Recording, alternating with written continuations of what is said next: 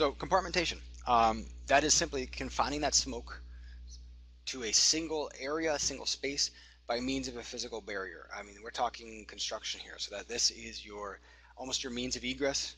I don't know if you guys have had that class yet or not, but that is your fire barriers or your smoke barriers, technically, hand in hand, fire smoke barriers. That is your act of closing a door. I mean, they say the biggest lifesaver you can do in a house is to sleep with your doors closed. That creates that compartmentation, and it slows or stops the spread of smoke from one to the other. It also, if it is a fire in that room, compartmentation reduces airflow to that fire, which reduced air to the fire reduces your combustion, which decreases your smoke production and the spread of that fire. So kind of go hand in hand there. The second act is the dilution.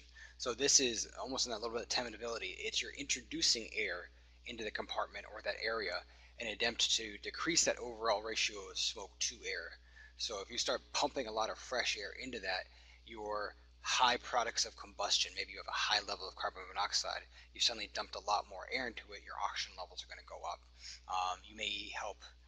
This might go hand in hand with airflow, which we'll talk about next, to move smoke out. This, and I say in the bottom, this is not, it's not recommended. This is the hardest to prove calculation-wise. I don't think I actually have any examples in here on dilution. I don't ever use it, can't find it. It's unpredictable how it acts. It also depends on the fuels in the space, and it has the danger of increasing the burning rate of the fire. And unlike airflow, which we'll talk about next, which may be moving air, this one's just putting an atmosphere of fresh air into the room. So you're actually introducing fresh oxygen, and nowadays that can lead to flashover a lot quicker. So it's a component. It's not used that much. It may have an effect if you're using an atrium smoke control system. There may be an effect of dilution, but that's a separate. We'll talk about that going forward. So pressurization relies on air pressure differences across such a barrier to prevent smoke movement through those small openings.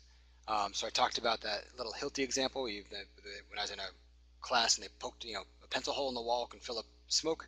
One way of stopping that smoke coming through is to fill it with fire stopping. The other way, of course, is to provide a higher pressure in the opposite room, or in the room that you don't want smoke to spread, than the room with the smoke. Obviously, air will keep coming in. Yes, it will cause a little bit of dilution, but it will also keep that smoke in that compartment. And I said, SFP handbook, page 1768, that's the 5th edition, has a diagram of pressurization. Airflow, pressurization, that's used in conjunction with that smoke-rated wall. So maybe that compartmentation, and pressurization is a very effective smoke barrier. Okay, that's almost a totality of a physical barrier to prevent smoke movement. Airflow is very similar to dilution, but it's a predefined amount of air driven at a set velocity, pushing smoke away from a protected objective. So usually we see that down a corridor, or maybe we have two atria linked by a long connecting corridor. Sometimes you can drop a fire curtain on that, but a lot of times an airflow movement is calculated, or to stop smoke from moving down corridors, you'd rush air down that corridors, and that would push the smoke back. So you are diluting the smoke, but you're actually keeping it from moving down that protected pathway. And also in a space that large, it's not necessarily pumping up the fire. And even if you are hopefully pushing the fire and the effects of combustion away from the direction of airflow, or with the direction of airflow, excuse me. It's very useful in creating compartmentation without the use of physical barriers. Obviously, pressurization relies on that physical barrier to stop that airflow, and you create that pressure differential. If you don't have that barrier, you're going to create airflow. It's only applicable really in a space that you can constrain that air, so tunnels, other long corridors. So you need to have boundaries to increase that velocity of air to move it down the tunnel. And then finally, buoyancy. Fire is built on buoyancy.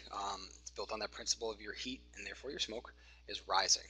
So the principle of buoyancy is not necessarily controlling smoke movement, but using its natural smoke rise to isolate that smoke or to vent it or to get it out of the space. You know it's going to go up for a certain period, and you're going to create your systems or create your control method to keep that smoke constantly moving out.